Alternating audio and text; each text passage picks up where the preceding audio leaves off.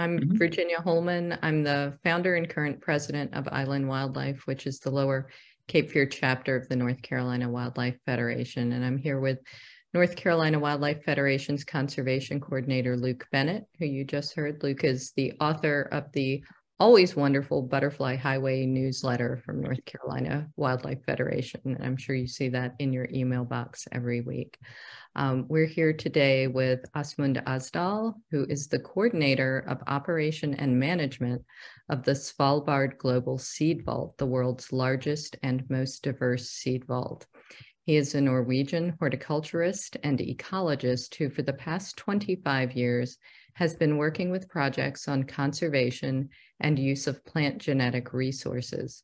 And he has also worked as a researcher, project manager, and head of a research station in the Norwegian Institute of Bioeconomy Research, and has been a board member and conducted projects and working groups within the Nordic Gene Bank. And he is with us today all the way from Norway, which we appreciate very much. Åsmund, I'll turn it over to you. Thank you very much for this kind presentation, and thank you for inviting me to inform about the Seed Vault to your group. Let me start with just some facts about seeds. Seeds are the most important food source. It's a perfect structure for survival of plants during cold periods, during dry periods, and so on. Seeds can be stored. Seeds are nutritious. Seeds made it possible to develop modern farming, machinery, and so on. Seeds are DNA storage, and also very importantly for the work we are doing and the work that plant breeders are doing is that seeds are products of crossing between the mother and father plants, and new genetic combinations occur in the seeds, making it possible to produce new plant varieties. And we eat mostly seeds, grass seeds actually. And here's some nice photos of different kind of seeds. It's very nice to work with these structures. They are very nice when you come close to them, and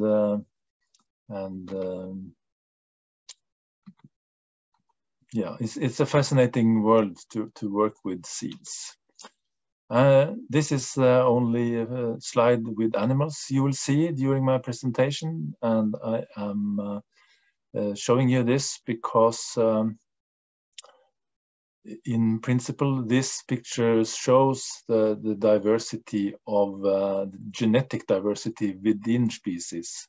We are used to deal with biological diversity and the diversity of different species, but what we are doing at gene banks and at the Seed Vault is to deal with the genetic diversity within species. And in principle, these three animals are wolves.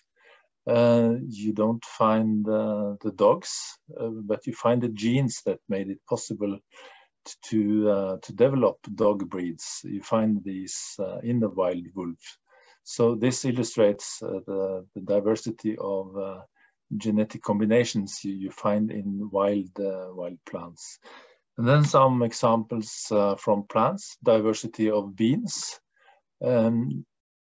This picture shows the wild plant that maize is developed from. The small plant at the small picture to the left is Tripsacum, which is the forefather, so to say, for the maize. We do not find the wild plants we cultivate in the wild, but we find the genes within wild plants. This is also a quite fascinating picture in my mind. It shows the wild brassica that you can find around the Mediterranean Sea. You don't find the brassica vegetables in the wild, but you find the genes that made it possible to develop cabbage, Brussels sprout, kohlrabi, kale, broccoli, and cauliflower. All the genes that made it possible to develop these cultivated plants, they are found in the wild brassica. And we don't find cultivated wheat in the wild, but we find the mother and father of the most important food plant, which is cultivated wheat. One of the parents is the emmer wheat. Another parent is goat grass. And at one stage in history, 10,000 years ago or so, a quite spontaneous crossing of these two plants created seeds that germinated and gave the common wheat plant.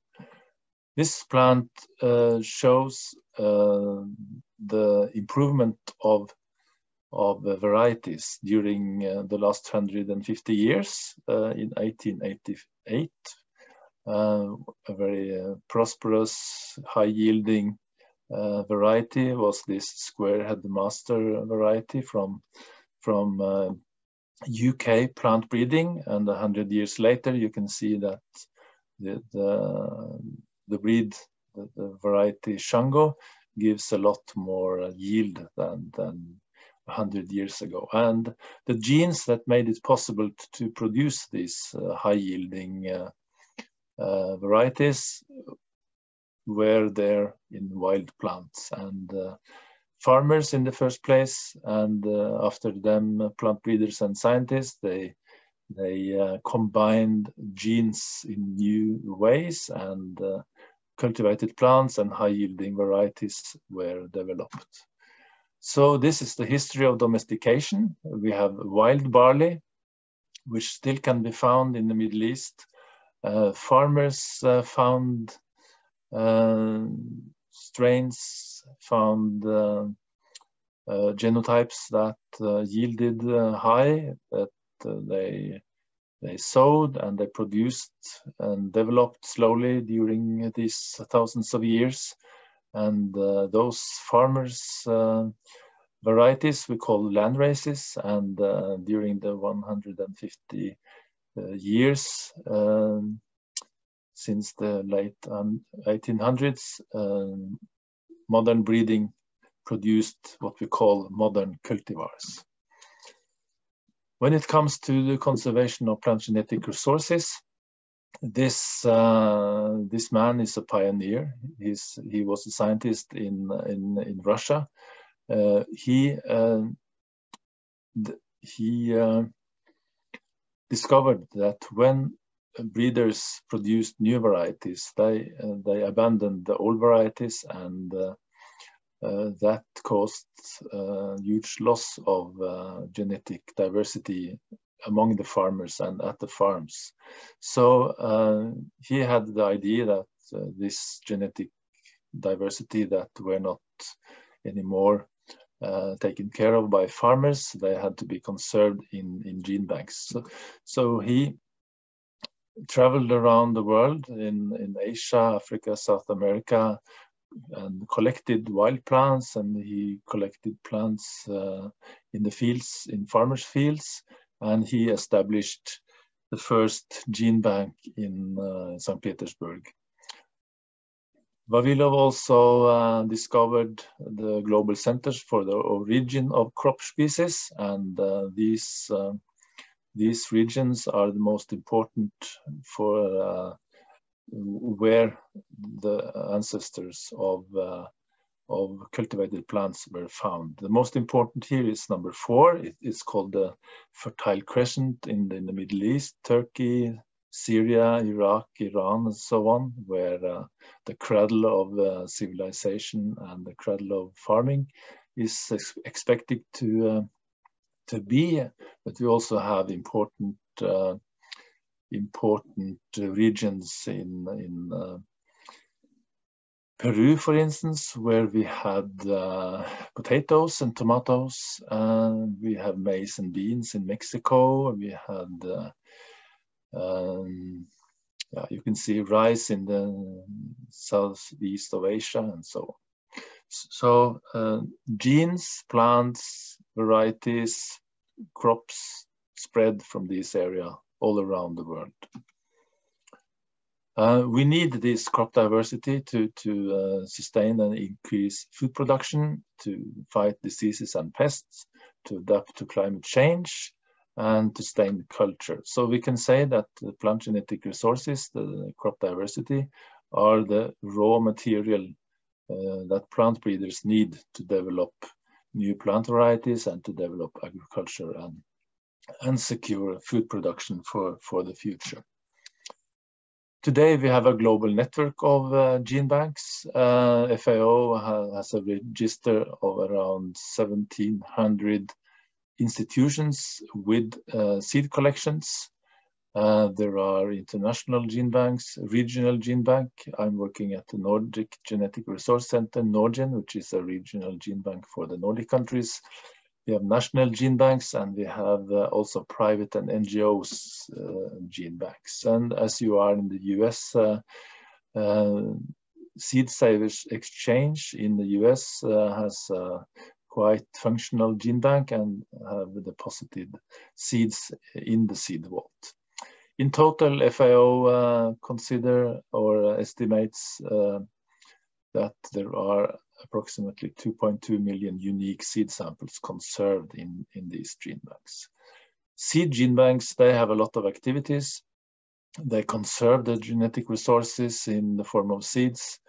They multiply and distribute seeds and genetic resources to breeding and research. They investigate and document characteristics and genetic values of this conserved diversity, and they also promote the use of this diversity. Just one slide about my gene bank. I'm employed at the Nordic Gene Bank, established in 1979, changed name and into the Nordic Genetic Resource Center in 2008. We have a collection of around 35,000 samples, so more than 500 different species and subspecies. So to Svalbard. The history of storing seeds in Svalbard started in 1984. The Nordic Gene Bank was looking for a place to store duplicates of seeds in the Nordic seed collection, and after considering and evaluating different options, the decision was that a steel container was brought into a coal mine in Svalbard in the permafrost part of the coal mine, and this steel container was used for storing seeds. And it has to be said that this solution for conserving genetic diversity and securing seed collections in a very cheap and efficient way gained a lot of attention around the world. So this is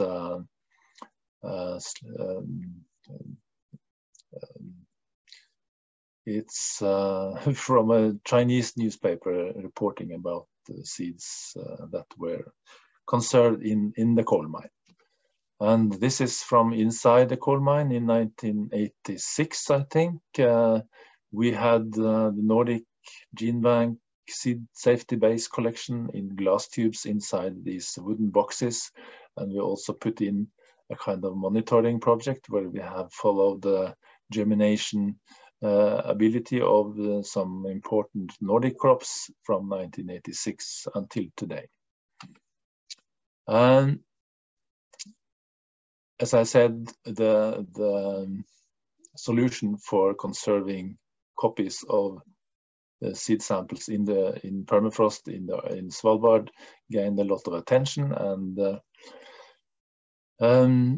as many gene banks have lost seeds due to different reasons, the need for a global safety facility has been discussed since the 1980s or 90s.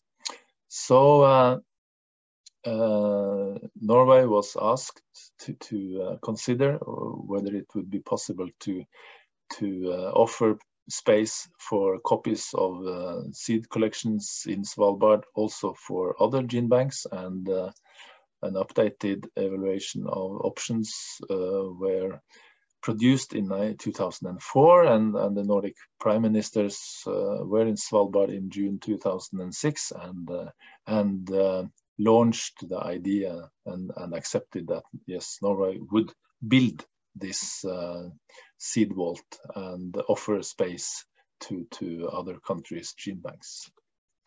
These are a few photos from the opening in 2008. We have had several distinguished guests at the seed vault. The UN Secretary General was there in 2008, and he used these words to characterize the seed vault, and we use this quote quite often to underline the importance of the seed vault. Just one slide telling that the Svalbard Seed Vault is part of a global system. FAO, the UN Organization for Food and Agriculture, have developed gene bank standards, and copying and duplicating seed collections in the seed vault is recommended by FAO. And we work very closely with the different international organizations about this.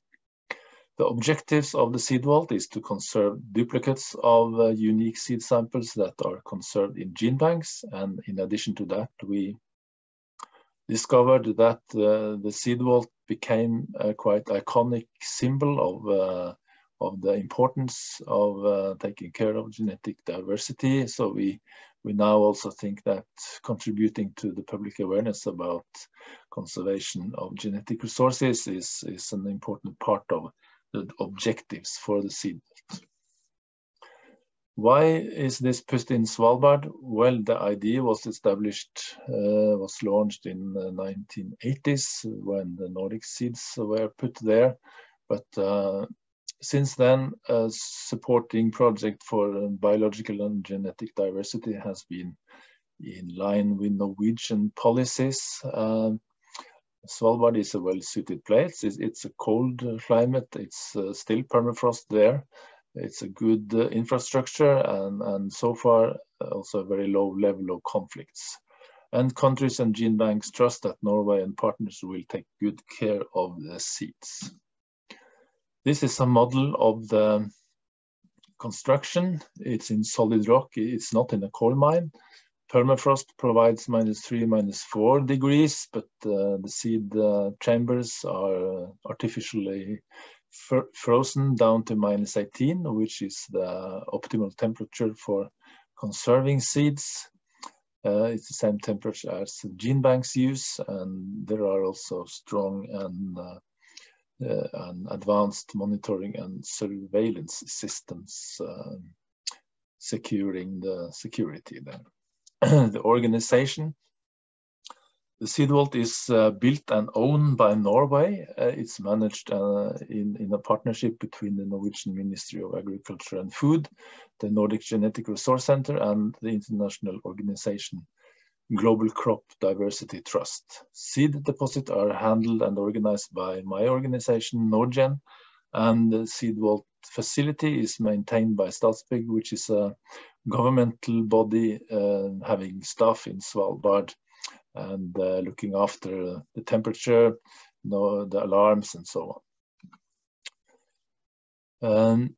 Gene banks that want to send seeds to the seed vault, they have to sign a deposit agreement. The main points in this agreement is that it's free of charge to deposit seeds in the seed vault. The gene banks are still owning the seeds that are deposited in the seed vault. It's like a bank box. The plant genetic resources in the seeds should be available for breeding and research, meaning that the gene banks itself must distribute seeds to breeders and researchers upon request. the seeds can be returned to the owner only, and viability monitoring and regeneration of seeds remain the responsibility of the depositor. The seed boxes in the seed vault are sealed. We do not do anything with the seeds there. We do not investigate germination. That has to be done by the gene banks, and it's done by gene banks have the same seed yield at home. They have the seeds of the same quality, same yield, same quality at home, and they test on these seeds. When they discover that some seeds lose germination ability, they know that new seeds have to be produced, and they produce then new seeds for their own collections, and they send new samples to the seed vault.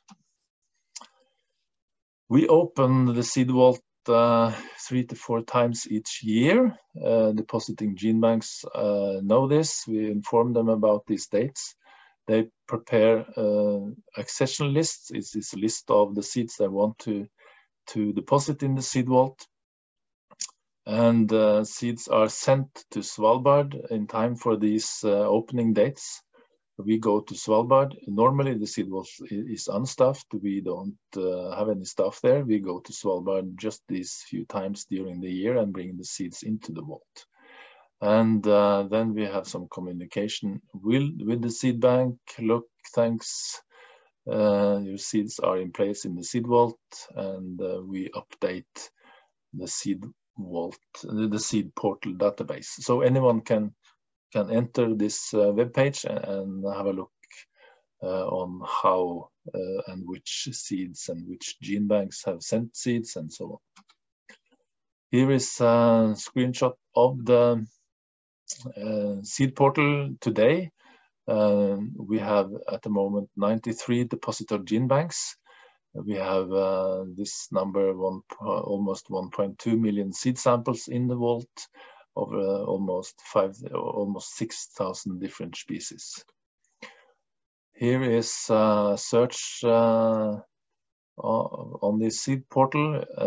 I've just searched which species my institution, the Nordic Genetic Resource Center, have deposited, and as you can see, there are 353 species. And the number of species, the number of accessions, which is the same as seed samples, are for barley 12,000, for wheat 2,500, and so on. So you can find all information about the seeds in the seed vault by searching this search portal. Some statistics. In total, 1.3 million samples have been deposited. We have returned at one occasion seed samples to one gene bank. I'm coming back to that. And you see the numbers of currently stored samples, and the number of species, the number of genera, and also number of countries of origin, and a number of institutes. This graph shows the increase of seed samples in the seed vault during these 14 years of operation, and it has increased quite steadily. And the weak part of this curve is these years when seeds were returned to ICARDA gene bank. We have more than 200,000 samples of wheat, which is the most important crop plant in the world, 170,000 samples of rice, and then 90,000 samples of barley, and then tens of thousands of samples of these sorghum, bean, corn, vigna beans, and so on. And in the other end of the scale, we have species that are represented by just 1 or 2 samples. Depositor categories: 2/3 of the seeds in the seed vault have been deposited by so-called international agricultural research centers. Small group have been deposited by regional gene banks. Our Nordic gene bank is one of them. And then around 1/3 has been deposited by national gene banks. You have a huge national gene bank in the USDA in the United States, and I think they have deposited more than 100,000 samples of different species. If I recall correctly, it's around 1,700 different species from the USDA gene bank. Then we have some NGOs. Seed Savers Exchange in your country is one of them. And we have also one private institute that have deposited seeds in the seed vault. A map showing where all these gene banks are located, and also showing where Svalbard is located, quite close to the North Pole actually. There are 3 seed chambers inside. Each of them have the capacity to store 1.5 million samples. We have just started to fill boxes into the second chamber. One of the chambers were filled up in February 2020. So here's a story about ICARDA, which is the International Center for Agricultural Research in Dry Areas. This was the first gene bank that requested seeds to be returned. Formerly, they had headquarters and gene bank in Aleppo in Syria. But luckily, they had deposited 116,000 seed samples in the seed vault. And when the gene bank in Aleppo was unable to operate normally in 2015, ICARDA requested all seed samples to be returned, not to Syria, but to ICARDA units they already had in Lebanon and Morocco. And thanks to these samples that were sent back from Svalbard, they were able to establish functional gene banks in these 2 countries. And already now, a few years later, they have been able to redeposit more than 100 samples in the seed vault. It's a sad story, of course, for the ICARDA gene bank in Aleppo and for Syria as a country, but for the seed vault, it really shows the importance of having an international facility like this. At the end, towards the end of my presentation, I just want to show you some pictures. Seeds are dried to a very low water content and packed in pouches like this. Then they can stay alive for decades, and for many species for centuries. They are packed in boxes like this, sent to the seed vault. At the seed vault, we scan them in the security system at the airport. And we do not open the boxes, as I said, but we scan them to ensure that there is nothing inside but seed pouches. We bring the boxes to the seed vault and open the doors, bring the seed boxes inside. We put labels on showing where in the shelves the seed boxes should be placed, and some details about the country and depositor institutes and so on, and bring them inside, put them on the shelves. The whole seed vault is a very low-tech facility. There are no sophisticated machinery there, so it's all very simple. But knowing these pictures shows different boxes from different gene banks and different countries, and it's really fascinating when you go there, even if it looks like a regular ordinary warehouse. When you know what's inside, and when you know that people from so many different countries have been working hard to produce these seeds and send them to Svalbard, and not at least trusting that we take good care of the seeds. It's quite touching, emotional, and it's nice to be a part of a project like this. So I think this is what I had in mind. I hope you enjoyed and that this was according to your expectations. So if you have any questions, please come forward.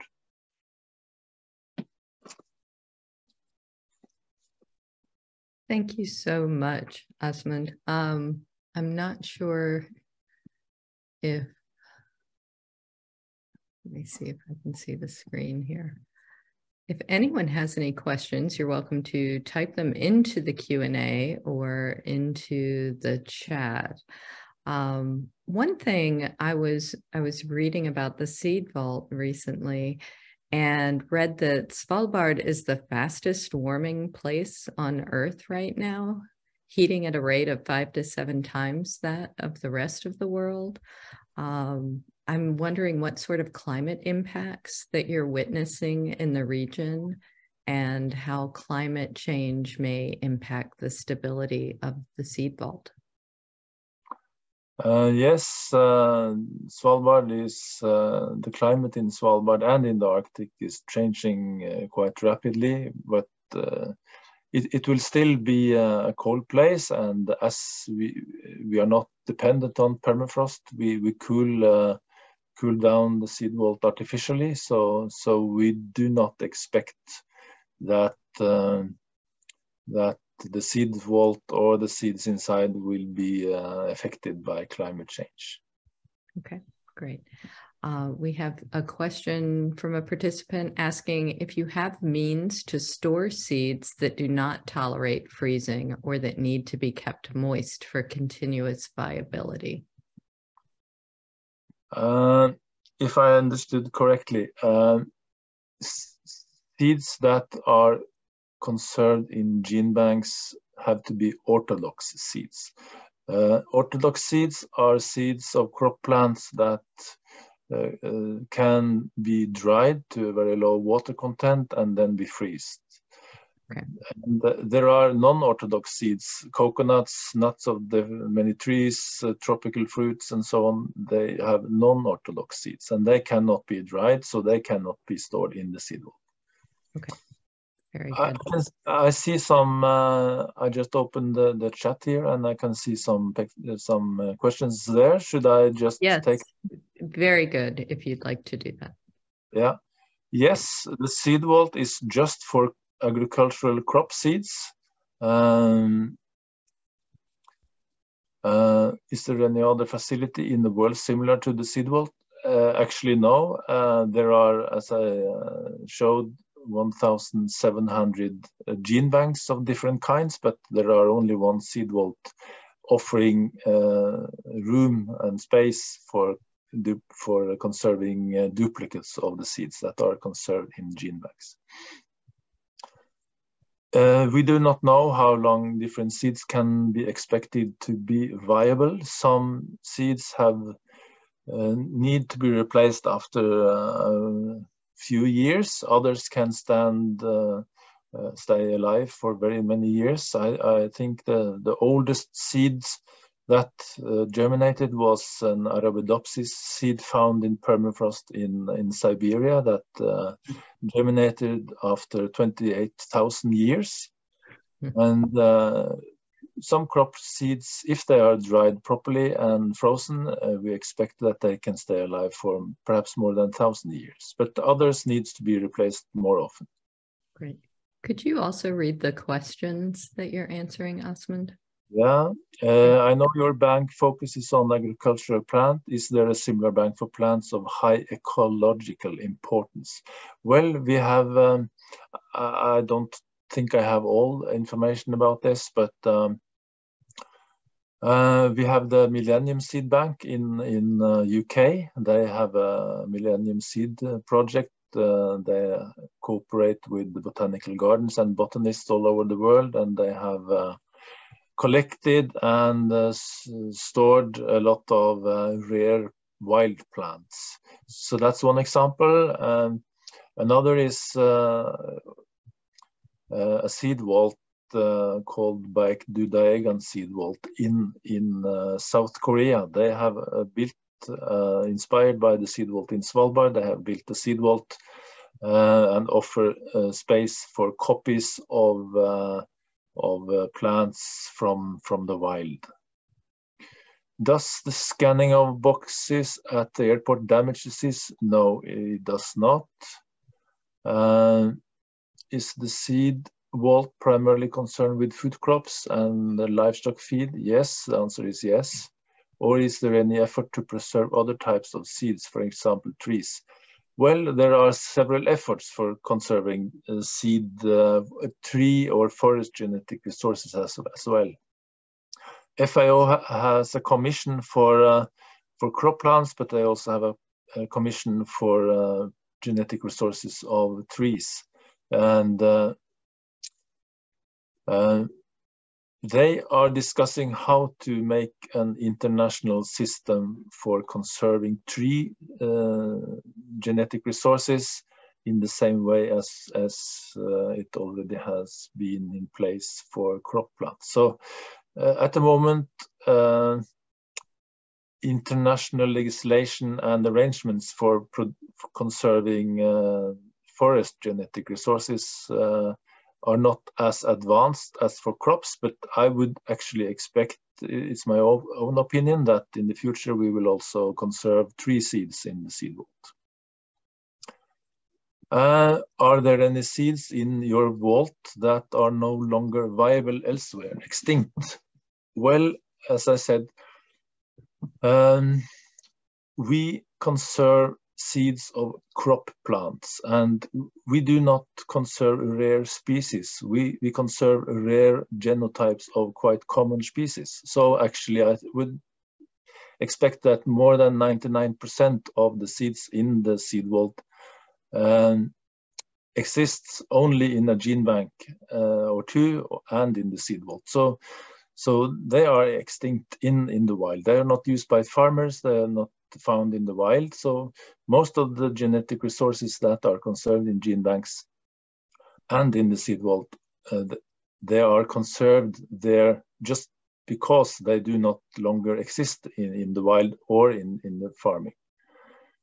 Is the goal of the vault to store the physical seed or genetic information about the seed? Are there plans for synthetic seeds? We store physical seeds that can germinate. I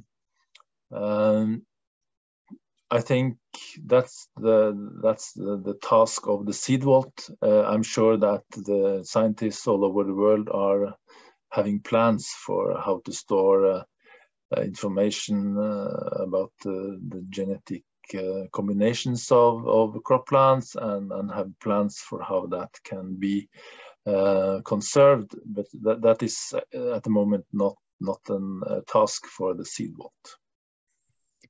We also have some questions in the Q&A. Åsmund, someone is asking, are seeds that germinate upon falling from the plant, like some oak species, able to be preserved and paused? Do you see my screen still? Yes, I do. Which of these, should I start at the top? Yes, I am concerned about global warming, but not for the seeds and the seed vault, but in general, I'm concerned, and especially for the society and in Svalbard. Maybe start at the bottom in this chat. Are seeds that germinate upon falling from the plant, like some oak species, able to be preserved and paused?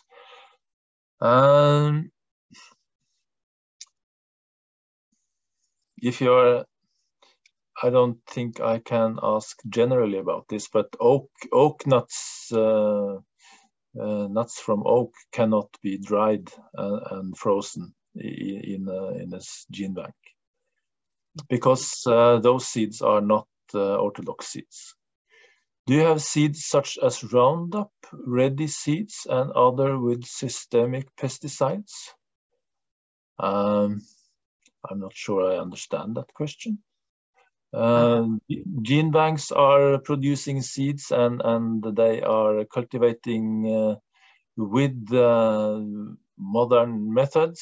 So they use pesticides when needed according to national legislation. So there are certainly some traces of pesticides in many of those samples, I would guess. How do you keep from diseased or tainted seeds? Well, gene banks are asked to produce high quality seeds and send just high quality seeds to the seed vault. We have this experiment in the coal mine I briefly touched upon. We introduced in 1986 seed samples that were contaminated with diseases, and we see now after 35 years that if you are freezing a seed and conserving a seed that are contaminating with the pests, you also conserve the disease that are connected to the seeds. You also conserve the pests that are the bacteria, virus, or fungi that are. Is Svalbard climate warming? Do you need to increase the capacity of the mechanical refrigeration? Yes, the climate warming is very severe in Svalbard, and we quite recently built a new freezing system, yes, and we believe that the system we have now is sufficient for keeping the seeds frozen for several decades, at least 20, 50 years or so.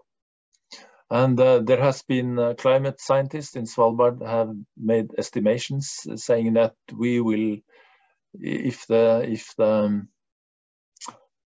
climate warming continues, we will have permafrost around the seed vault around 100 years more from now. So after that, we have to rely on artificial cooling only. We have a couple more questions in the webinar chat box now, Åsmund. What time is it now? It's 1:14. We only have two more questions. I think one person is asking, are all the seeds there ones that need cold stratification? In other words, do they need to have a period of cold prior to germinating, or are no, okay. They don't need that. The freezing is for conserving them long term, for keeping them viable for a long term. Okay. And then the final question we have is, in terms of safeguarding crop diversity, where are there gaps in research? And in other words, what still needs to be studied regarding crop diversity? A big question. Yes, a lot need to be done. We still need to invest in plant breeding. We need to invest in collecting crop wild relatives. There are still genetic resources in wild plants that are related to crops. These need to be collected, investigated, and conserved, and made available for plant breeding and research. We need plant breeding and research to secure plant and food production adapted to climate change. That's very important, of course. And it's more important than ever that scientists and plant breeders and politicians allocate funds to plant breeding and research to secure food production. Wonderful. Well, yeah. Thank you very much for taking the time to join us today, all the way from Norway. And we thoroughly enjoyed this wonderful presentation, and we'll be sending the recording out to all of the registrants today. Thank you very much. The reason why I asked about the time, I can see it now, it's 19:17 here, is that I have another presentation in 10 minutes from now. Very good. Well, we'll let you go. You're very popular today. Okay. Thank you so much. This was excellent. Thank you so much for listening, and thanks for the questions. It's always nice to have questions, because then you know that someone listened. Oh, yes. Oh, yes. Yeah. Very many thank yous coming in over the chat, Åsmund. Yes, thank you very much. We appreciate it. Have a great day. Thank you very much. Bye. Go ahead and stop the recording.